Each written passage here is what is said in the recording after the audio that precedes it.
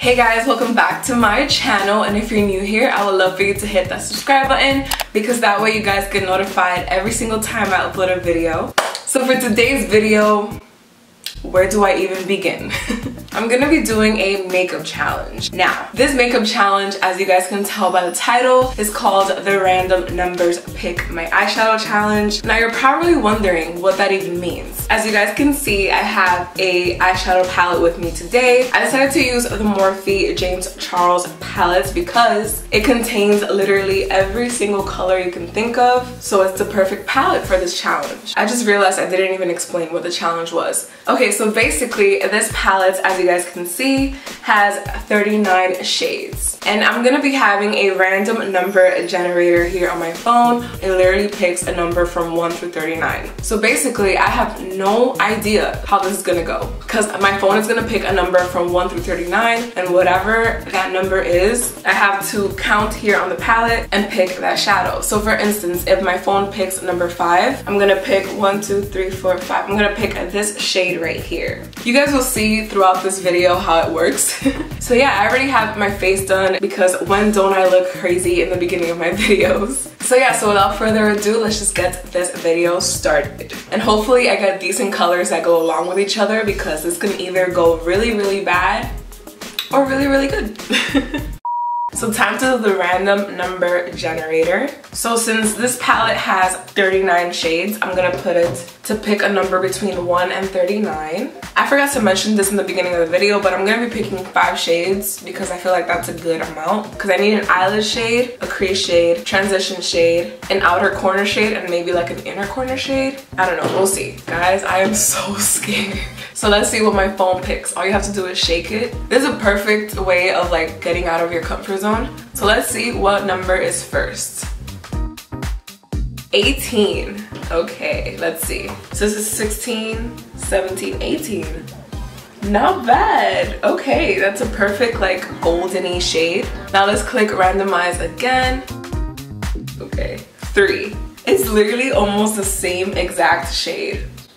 So I clicked randomize and got the number 5. Let's see what that shade is. So this is 1, 2, 3, 4, 5. Ooh, we got this a bright orangey red shade. Let's click randomize. We got 24. So this is 16, 17, 18, 19, 20, 21, 22, 23, 24.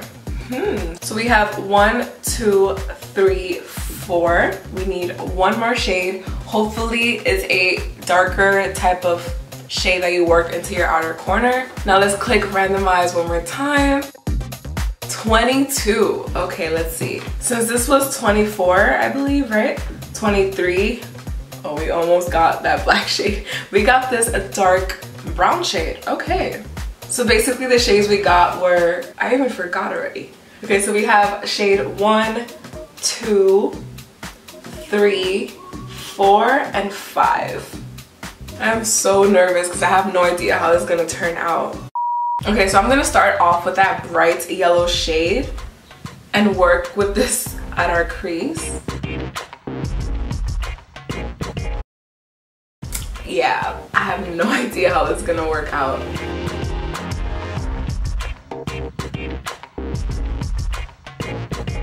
I'm basically using this as my transition shade because we didn't really get like a nice warm transition shade, so we're gonna have to work with what we got. Okay, I'm gonna use a more fluffy brush to blend out the harsh edges. Next, I'm gonna be using that bright orange shade. This is not the right brush. I can't even speak. Wow. I think I'm gonna end up doing a halo eye because I want the yellow to peek through the outer edges. This is basically looking like a hot Cheetos look. Now this is looking quite interesting. I'm gonna go back and use a little bit more of that yellow. Okay, so now I'm gonna use a little bit of concealer to carve out this halo eye.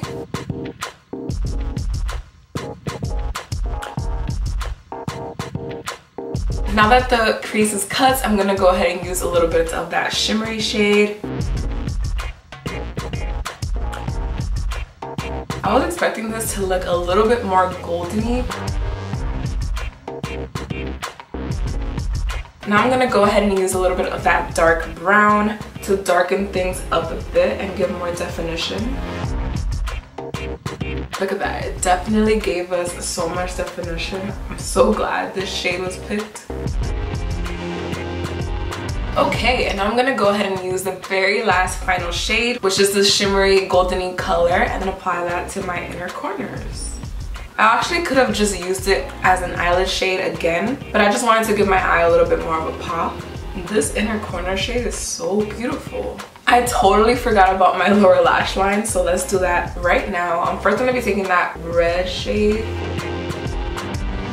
and then to define it even more, I'm gonna take that dark shade once again and just apply that closer to my lash line. Okay, I think we're done with the eyes. Now I'm just gonna finish up, apply some mascara, and I'll show you guys the finished product.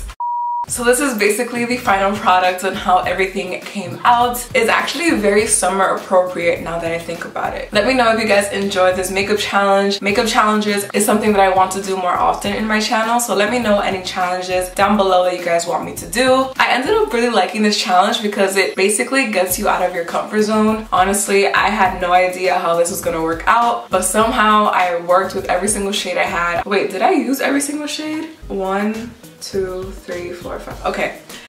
I had to make sure I used every single shade because then that would have been a complete fail. So yeah, if you guys ended up liking this video, please don't forget to give me a thumbs up. I would gladly appreciate it. And with that being said, thank you guys so much for watching, and I'll see you guys next time on my next video. Bye guys. Mwah.